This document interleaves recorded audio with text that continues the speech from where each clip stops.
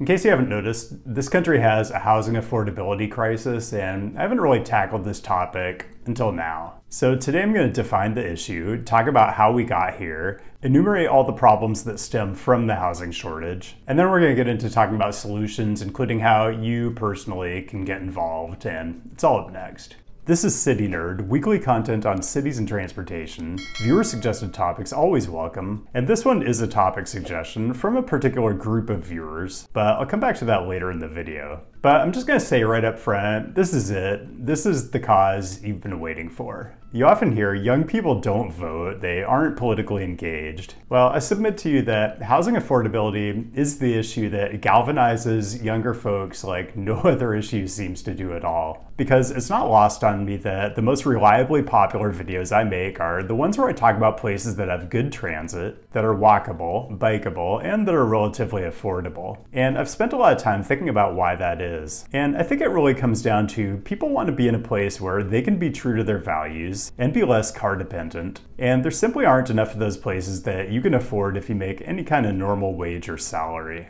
So first, let's look at some data so we can confirm that this is not an imaginary problem. I probably shouldn't have to do this since I'm guessing every single person watching this has either been house hunting or looking for a place to rent sometime in the last 10 to 15 years, including me, multiple times. I mean, we are all living through this. According to Zillow, home values nationwide have increased 109% since 2010, and that's bad given that household incomes are only up around 50% over the same time frame.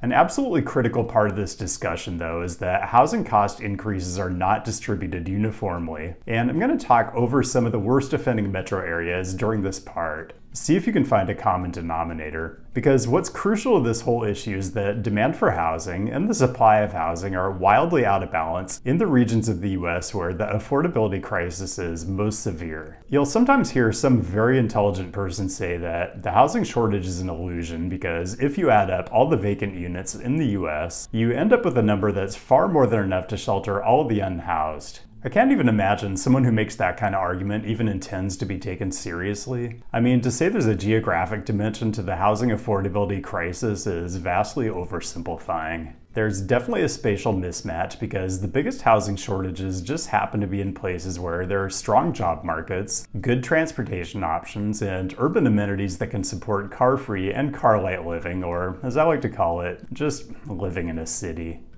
So the spatial component to this makes it hard to define the magnitude of the problem. I'm going to recommend this piece from Salim Firth on the Market Urbanism website, which explores two different claims about the housing shortage. One, that the aggregate number is 4 million, the other 20 million. It gets into some wonky stuff about the varying methodologies. The article is from 2022, and you might be asking, given that it sounds like the floor is 4 million, why is Vice President Harris only proposing to support the construction of 3 million new dwelling units? That question is a little out of scope for today, but I'd just point out that the Harris-Walz proposal is for 3 million more dwelling units than you'll find anywhere in Project 2025, or Agenda 47, or whatever you think it is that a Republican administration would actually do.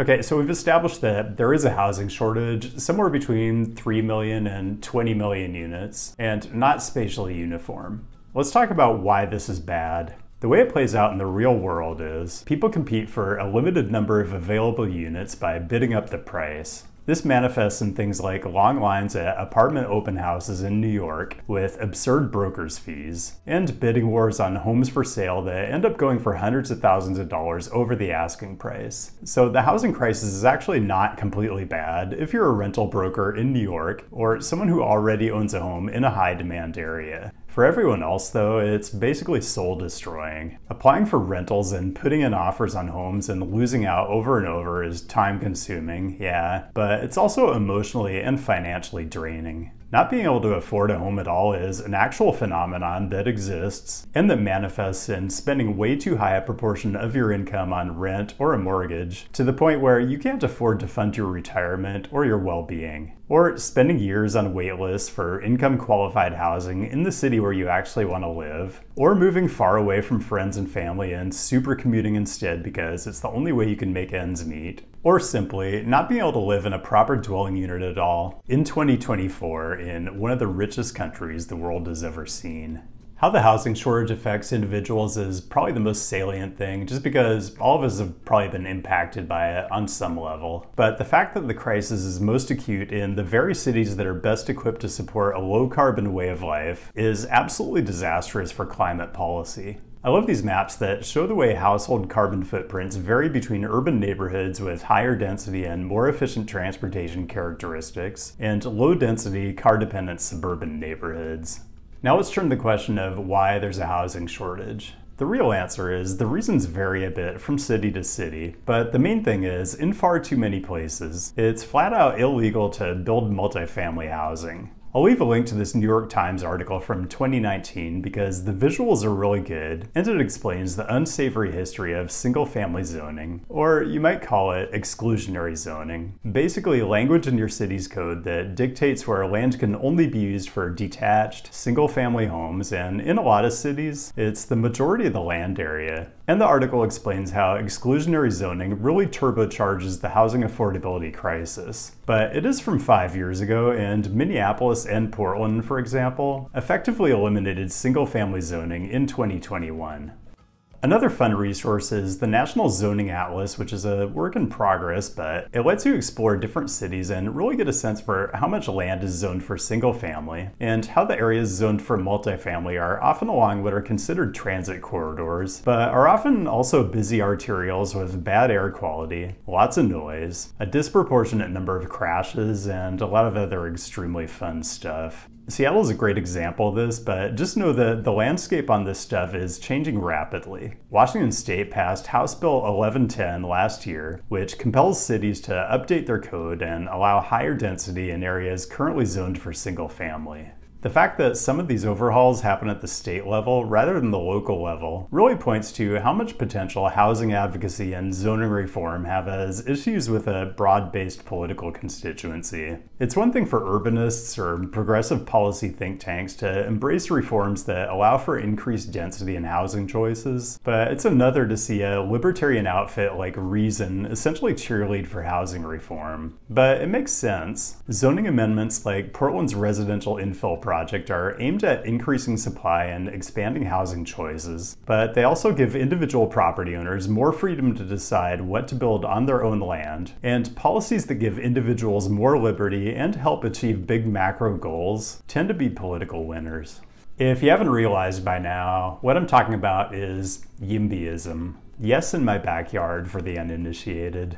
I think this is the first time I've ever said the word YIMBY on this channel, not because I'm not on board with the cause, but just because it's kind of a goofy sounding word. But it is easy to grasp. Everyone knows what a NIMBY is. It's someone who would prefer that their neighborhood was frozen in amber, and maybe on a deeper level, they want to keep the supply of homes low so that their own home is worth more. YIMBY says the opposite. Having more neighbors is good. More density means more urban amenities, more viable businesses, a more vibrant neighborhood, and all those things, not to mention the ability of an individual to have more freedom to build what they want on their own land. Well, all those things make for a richer society. Okay, so we've established that housing supply is in fact an actual problem, and we still need to talk about the really meteoric rise of YIMBY as a political movement, how it's playing out in our politics currently, and how you can get involved. But first, all the usual ways to engage the channel and connect on the apps. Also, if you're watching this on or before Wednesday, August 28th, there's a very important live online event happening that evening. It's being put on by YIMBYs for Harris, and it's going to feature an amazing variety of very cool speakers. US senators, big city mayors, people dressed up in bee costumes, even YouTubers who talk about cities and transportation, apparently. So I don't know if you're aware of how prominent the housing crisis has become in the Harris Walls platform, but it was pretty evident at the Democratic National Convention. I am a very big Harris supporter for more reasons than I can count, and the focus on bringing down the cost of housing is just one more thing. You can learn a lot more on the call, and I am going to attempt to stream the whole thing on this channel while I'm also participating on the call, so wish me luck.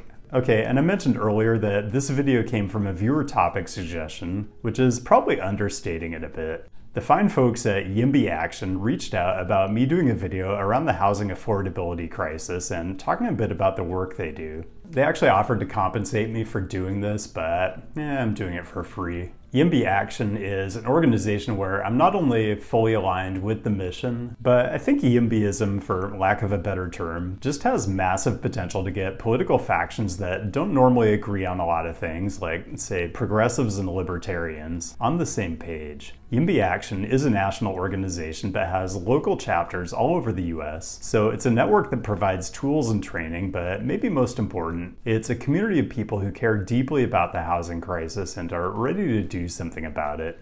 Did I mention that membership gets you into the YIMBY Slack? That Slack is worth a monthly donation all by itself. And you can actually become a YIMBY Action member by donating or volunteering. This is the largest pro-housing organization in the country, so if you believe having a roof over your head in the year of our Lord 2024 should be a fundamental human right, I strongly endorse becoming part of this movement. By the way, the organization itself is not making an endorsement in the presidential race, but the executive director is one of the featured speakers on the YIMBYs for Harris call, so make of that what you will.